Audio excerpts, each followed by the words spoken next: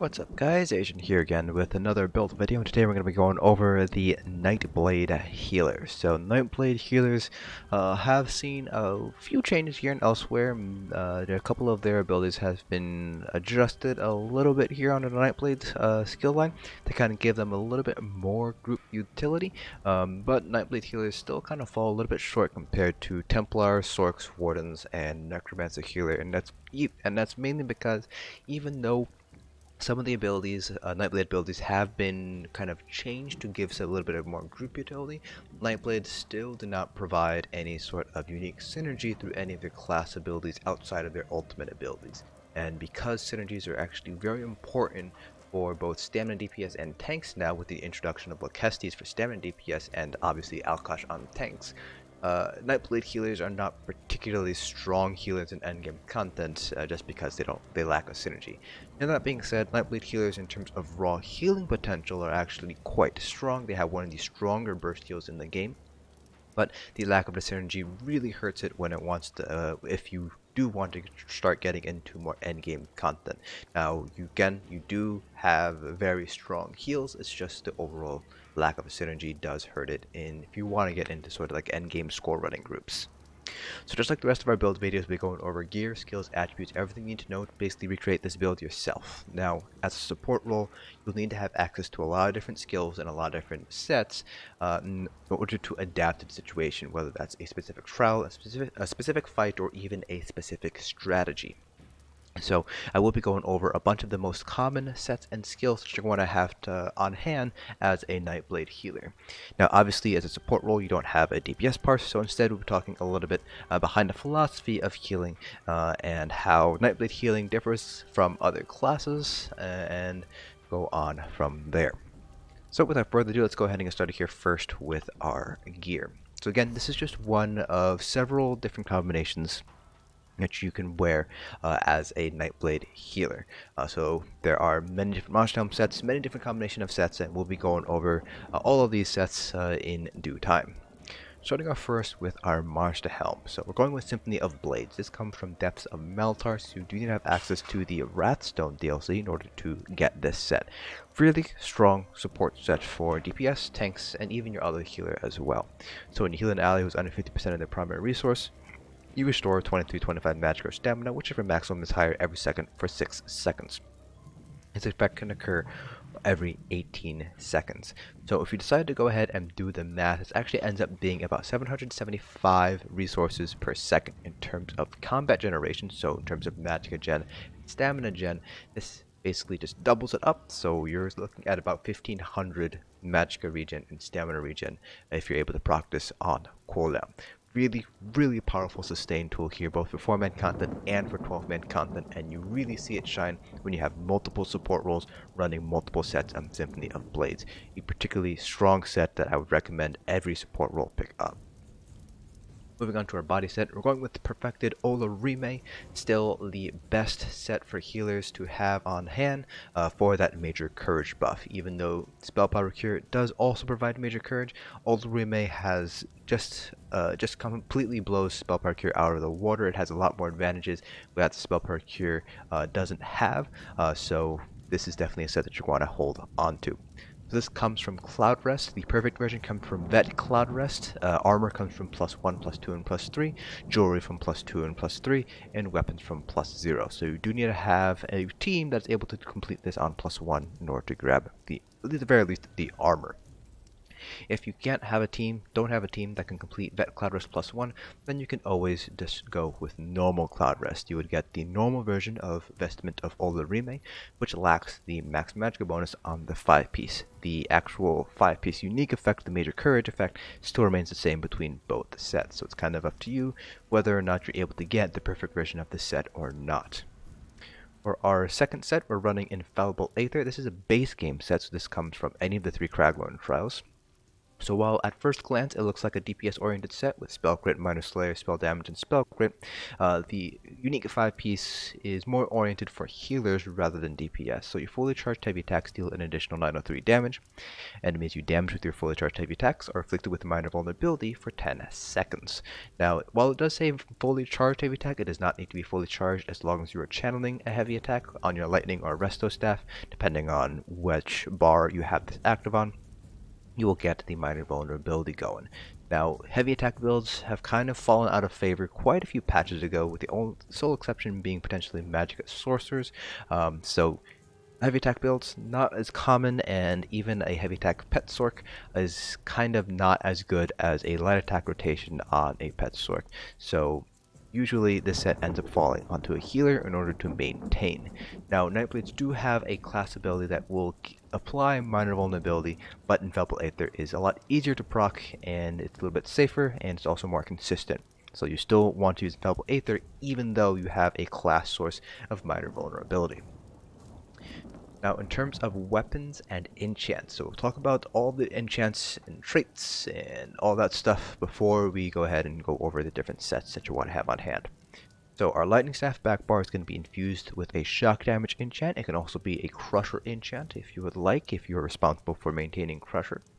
And on our front bar, I have infused with the crusher enchant. So this particular instance, we're assuming that we're responsible for both the shock damage enchant to maintain concussed uptimes for the off balance, and we're responsible for the crusher enchant. Now, for your restoration staff bar, you have a few options when it comes to traits. So, for example, if you want stronger heals, you can go with powered. Nirn gives you spell damage, which increases not just your healing, but also your damage output. So if you want to put a little bit more damage out, Nirn's not a bad choice. Defending gives you some more resistances to improve your overall survivability, and charged will give you better chance to apply concussed if you have a shock glyph on your back bar. So pretty wide options when it comes to weapon traits for your restoration staff. Enchant options are also just as varied. You can go with Absorb Magicka if you want just some raw sustain. You can go with weapon damage to improve your healing strength with the additional spell damage. You can go with a weakening glyph to reduce the damage that the boss deals to you and your allies. So a lot of different enchant options here. The back bar, I typically will just say stick with Infused.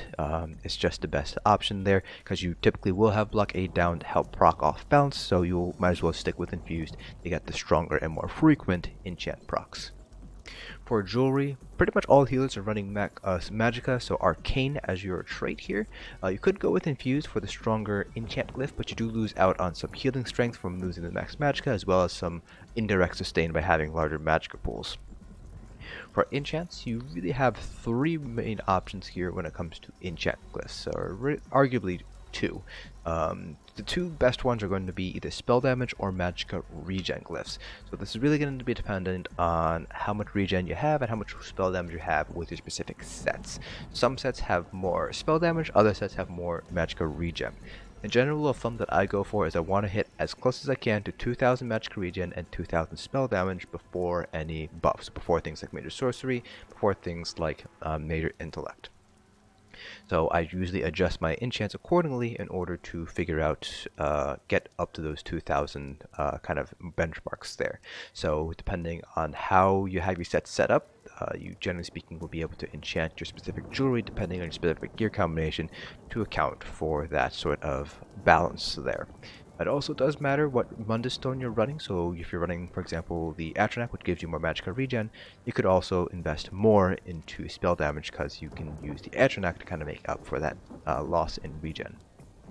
For armor, I like Divines on my small pieces with max Magicka enchants, that should be max Magicka, not max stamina, and then Infused on my large pieces with Prismatic enchants. Now you can also go with Divines on your large pieces as well.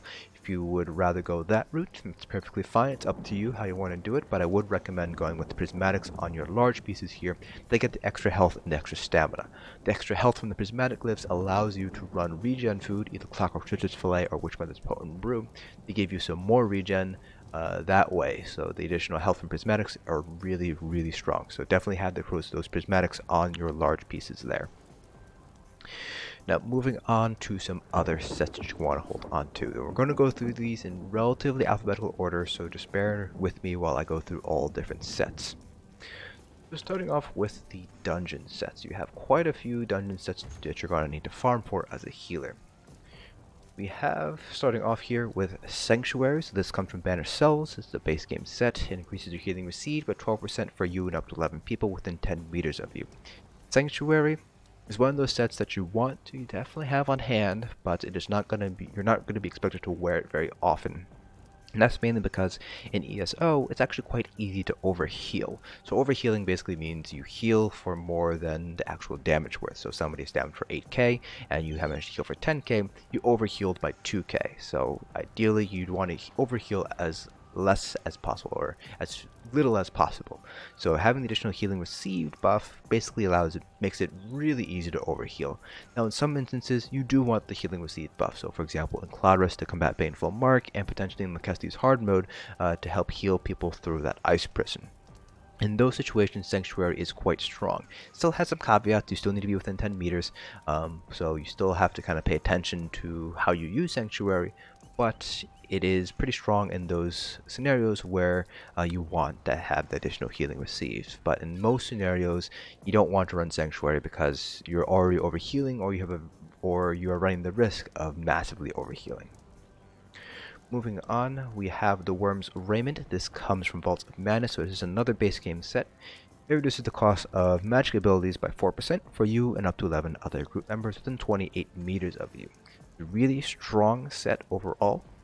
Especially the more magic DPS you have, the stronger the set becomes. So obviously if you have pretty much all stamina DPS, then you pretty much don't need to run a Worm at all, because it's only really affecting the healers and the tanks, and you want to more optimize for your DPS rather than your support roles there. So if you don't have any magic DPS, don't bother running Worm, but if you have magic DPS, then Worm is a good option to run. You also have Jorvuld's Guidance. This comes from Scalecaller Peak, so this does require you to have a DLC, in this case Dragon Bones. This increases the duration of all major buffs, minor buffs, and damage shields you apply to yourself and allies by 40%. So this affects things like minor mending that you might apply yourself through Healthy Offering, so pretty nice to have that there to give you a little bit more leeway when it comes to applying buffs. But the main reason why you would be running Jorvuld's Guidance is to improve the major force uptime from your aggressive Warhorn. So the base duration is 9.5 seconds. With Jorvuld's, it boosts it up to 13.3 seconds. Basically gives you higher Warhorn uptime, which allows your DPS to deal more damage because major force is active for a longer period of time. And that is pretty much it for the dungeon set that you want to have on hand as a healer. Overland sets, there really aren't any overland sets that are particularly useful for healers, both in base game and in DLC land. Really not that many, if at all, that you want to hold on to. In fact, we can't think of really any light armor sets that would be particularly useful. Maybe Bright Throats if you want just raw magicka and magicka regen, but that doesn't provide any group utility. So avoid farming for overland sets. A lot of them are not going to be particularly useful. When it comes to trial sets, there is one set that is potentially strong, two sets if you want to include one that's kind of mediocre at best. So first one is going to be Eye of Navintas. So this is an interesting set to run. So when you, or I should say when an ally activates one of your synergies, you and the ally who activated the synergy get 12% cost reduction for non-ultimate abilities for 3 seconds. This effect can occur every 6 seconds per target. Now on any other healer, Eye of Navintas is actually not a terrible set. It's not going to be the best set, so it's probably like a tier C set, so 3rd tier set. But on a Nightblade where you don't have a unique class synergy, this definitely doesn't make it particularly strong. In fact, the only synergy that you're really going to be able to throw out as a Nightblade healer would be the one from the Endowed skill line. So things like Energy Orbs, Shadow Silk, the Blood Altar synergy, and obviously your Nightblade class ultimates are also use synergies as well. So I have Navintas, not a particularly strong set on Nightblade healers, but if you want, you can certainly farm it if you'd like. This comes from Sunspire, so do need to have access to the latest expansion, Elsweyr. The other trial set that you might want to consider picking up is going to be Master Architect. So, Master Architect comes from Halls of Fabrication, so you need to have access to Vardenfell in order to farm for this set. This is mostly used on Magicka Nightblade DPS or Magicka Templar DPS or Magicka Wardens. Not really used too often on Magicka Nightblades, but Nightblades do have a really cheap ultimate, Soul Harvest, that costs 70 ultimate. So if you want to kind of play an off DPS, off healing role, then you can certainly run Master Architect there in 4-man content. It gives you and closer to allies within 28 meters of you Major Slayer once you use an ultimate ability. So not particularly strong in 12-man content. Again, usually it's going to be a DPS that's wearing it, but if you want to do off DPS, off heals for 4-man content, perhaps you're doing 1 tank 3 DPS, then you can certainly run Master Architect as one of your sets in those scenarios there. Now in terms of monster helm sets, you do have a few monster helm sets you want to have on hand here. Going from the top and working our way down here again. First set here is going to be Sentinel Rkugamz. So this is a set that comes from Darkshade Caverns 1, so base game set here.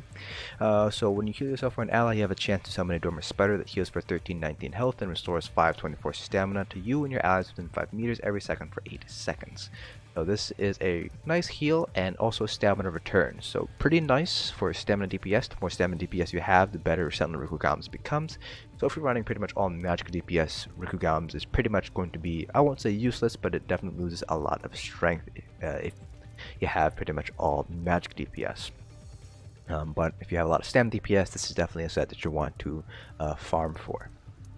Moving on. Earthgore got nerfed in Elsweyr, so instead of healing everybody within the area, it only heals the lowest health target in the area. Now, it is a very strong burst heal, and it will always proc when you need it, so it will never proc unnecessarily. It always procs when somebody's under 50% health. However, the change that basically makes it only heal one person rather than all people does not make it very useful, or I should say it makes it less useful on a healer now. So while it is still a halfway decent set, it is not a set that is going to be a staple in your healing setup. Moving on, we have Bogdan the Nightflame. This is a very classic healer monster helm set to get. This is a base game set, so it comes from Elden Hollow 2. When you heal a friendly target, you have a chance to summon a totem for 6 seconds that heals you and your allies within 5 meters, in this case for 4382 health every second. The chance is 5%, but it does proc it does have a chance to proc with each individual heal that you do. So if you throw out, like say, an orb, or you throw out a healing springs and it hits 6 people, you have 6 individual chances for Bogdan to proc. So it actually does have pretty nice uptime, even though the proc chance doesn't seem very high. This is just one of the strongest raw healing monster helm sets in the game. It does 4382, which is significantly more than Sentinel Rkugamz, and it's also an AoE heal. So really, really strong AoE heal here with Bogdan. And then beyond that, it's pretty much all of the monster helm set that you're going to want to hold on to. Troll King has some niche uses here, for example in Cloud Rest to combat Baneful Mark and in Lakesti's hard mode to deal with ice prisons, but outside of those two fights, Troll King is not particularly strong for PvE healers. But if you want to pick it up, if you do plan on doing Sunspire or Cloud Rest, then you can certainly pick up Troll King. Moving on to our character sheet here.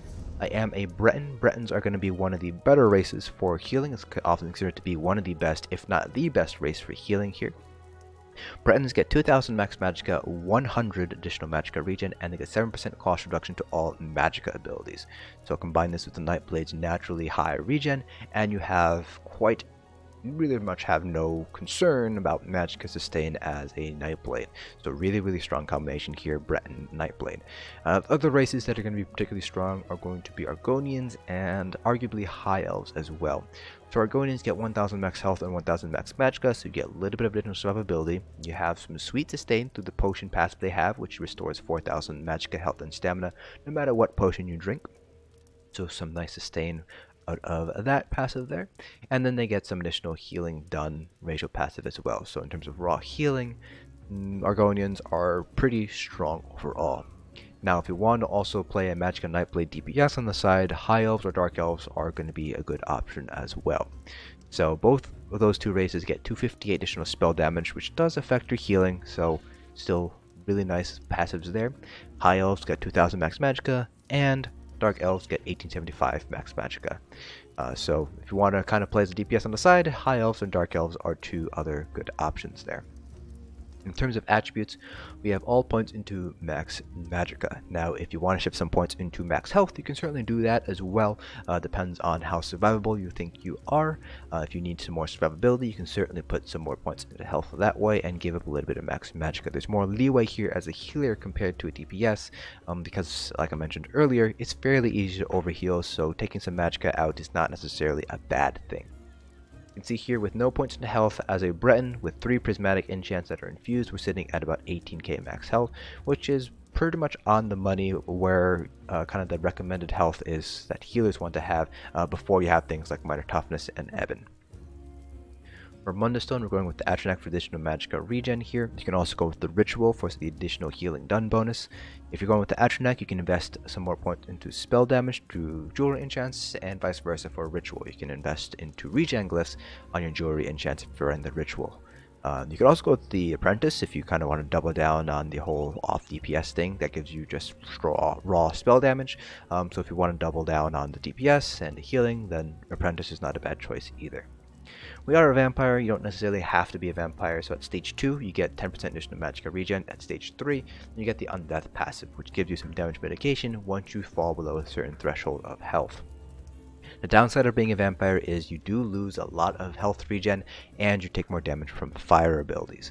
Just keep that in mind. You don't necessarily need the 10% additional magicka regen from vampirism, but if you have trouble sustaining your magicka in trials, it might be worth exploring getting vampirism. Then for food, we're running Clockwork Switch's Fillet, the gold food, the gold regen food. This has been nerfed in Elsweyr, so the max health and max magicka is down a little bit, but the magicka regen was buffed a little bit. So this gives us some survivability, it gives us some max magicka for improved spell power, some improved healing strength, and also gives us the magicka regen as well. You can also use Witchmother's Potent Brew, which is going to be slightly weaker, but it is cheaper and easier to obtain than Clockwork Switch's Fillet.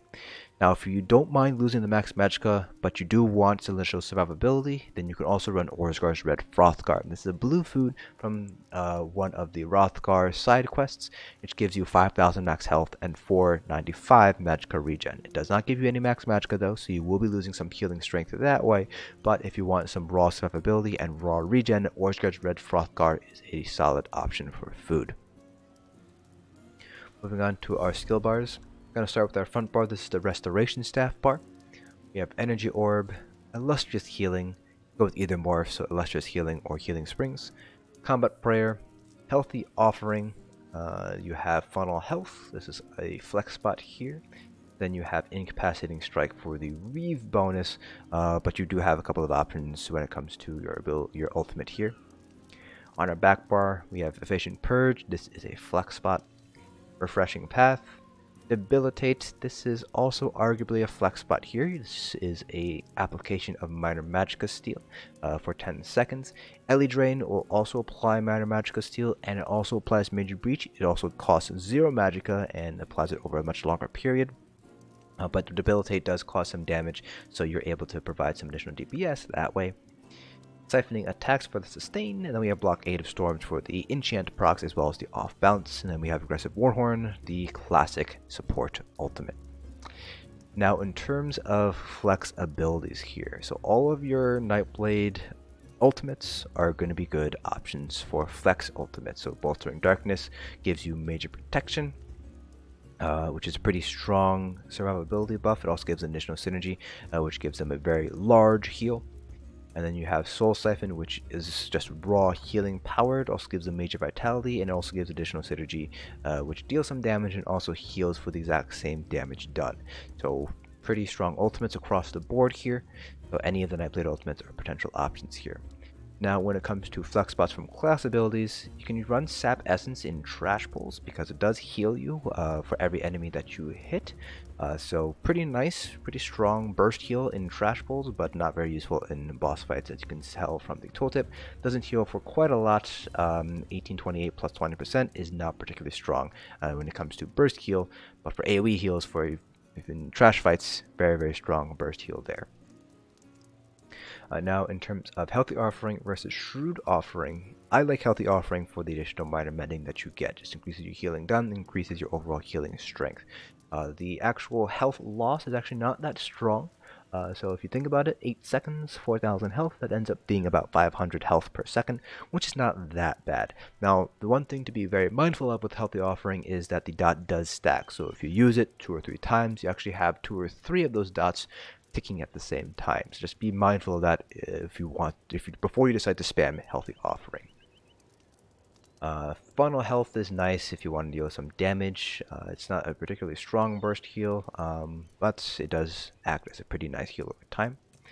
Under the shadow line, if you want to give some additional minor maim, you can also run Dark Shade, which is not that bad, but there's not really many options here under the shadow line. Same thing with the assassination line, not much here. The Lotus Fan ability or the ambush ability provides minor vulnerability for 8 seconds when you use it. So this is kind of a soft replacement for Infallible Aether here, but it does pretty much bring you right up against the boss. So it just, it's a gap closer, so you will be right up against the boss here. So if you do need to be far away from the boss, not particularly useful, because then you have to run pretty much all the way back to your position. But if in stack and burn fights, Lotus Fan is actually not that bad to maintain minor vulnerability. It opens up an additional healing set for you to use as across either of your 2 healers, so you don't have to run IA any longer. Moving on from other abilities here, under the Destro staff line, I've already talked about Ellie Drain. Ellie Drain is a basically free version of minor Magicka Steel, but Debilitate does deal some damage, so if you want to increase your DPS a little bit, to contribute a little bit to group DPS, Debilitate's going to be not a bad option for the minor Magicka Steel, but Ellie Drain is the traditional choice to apply minor Magicka Steel. But you do need to have this on the Destro staff bar versus Debilitate, which can be put on either bar. Under the Resto staff line, Mutagen and Healing Ward or Ward Ally are 2 flex spots that you might want to consider running. Mutagen better off for 4-man content because it only heals up to 2 people at a time. But it is situationally useful in trials, so for example, if you're the Kite healer in Cloud Rest, Mutagen's actually not that bad of a choice, or Rapid Regen. Then Healing Ward can be combined with the Black Rose Prison Staff for the Major Vitality to help boost overall healing done. So situationally useful here because you do basically need to use the Black Rose Prison Staff, but pretty strong because it does give you that Major Vitality when you do use it. If you ever need to use a shield, feel free to use either Morph of Annulment, Damp Magicka, or Harness Magic. Under the Fighter's Guild line, you have Circle of Protection for the minor protection. Does use a crap ton of stamina, and typically speaking, tanks are going to be in a better position to run this. You're going to be using this for certain fights where you're going to be stacked up for example, Execute or some sort of mechanic to help reduce incoming damage. So Assembly General, Lacasti's Hard Mode are 2 examples of where you want to use Ring of Preservation. Under the Sigil Order line, Mend, Spirit, or Symbiosis are pretty strong heals now, so that it was changed how it operates in Elsweyr, so it's a lot easier to weave now. It's actually quite a strong heal overall, so pretty nice to have on hand. Just have this option if you do have access to the Sigil Order line there. Under the Undaunted line, pretty much all these abilities are flex spots with the exception of Inner Rage, because that is a taunt. You have Overflowing Altar for the minor lifesteal as well as the Blood Feast synergy. You have Shadow Soak for the Black Widow synergy. You have Bone Surge for the shield, the synergy, and the Major Vitality bonus. And we already talked about Energy Orb here. This is a staple because it's the strongest heal over time, strongest ability in the game in terms of raw healing done. It also provides some additional resources to your allies as well. So definitely want to make sure to have Energy Orbs slotted. Under the Alliance War line, we already talked about Purge if you need to cleanse anything, and then you also have Replenishing Barrier as a potential ultimate flex spot for the additional Magicka 8 passive there as well. Let's go back real quick to the Restoration Staff line. So there's 4 unique Restoration Staffs that affect each of these 4 abilities that I have unlocked. So Grant Healing, Regeneration, Blessing of Protection, and Steadfast Ward. All 4 of these unique Restoration Staffs can be used on the front bar here, and then you can use your 5-piece on the back bar. So common sets that you use on the back bar would be something like Olorime, Infallible Aether, or Jorvuld's Guidance. So these abilities these staves are the Master staves, the Asylum stave, the Black Rose staves, and the Maelstrom staves. Starting off with the Master staff. Master's Restoration Staff, this comes from Dragonstar Arena. You have to finish this on vet to grab this set. Initial heal of Grand Healing on either of the morphs, restore 258 stamina to you and your allies affected. Now, back in the day when people used to use the other morph of Orbs, Mystic Orbs compared to Energy Orbs, this was actually a very strong set to run because your main healing ability was Healing Springs or Illustrious Healing.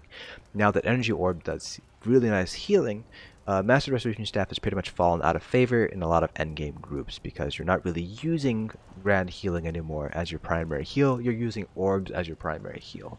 That being said, the stamina return is quite nice if you have a lot of stamina DPS, but again, it's because it's so reliant on using Healing Springs or Illustrious Healing, it's kind of fallen out of favor for the very endgame groups. Now, the Asylum staves are pretty strong, so the Perfected Restoration Staff, when you cast Blessing of Protection, the cost of your Magicka and Stamina healing abilities are reduced by 30% for 3 seconds. The non-perfect version of this staff reduces it by 27%. So this is just raw sustain, not something you're really short of when it comes to Nightblade healers, but it's still nice to have that option there.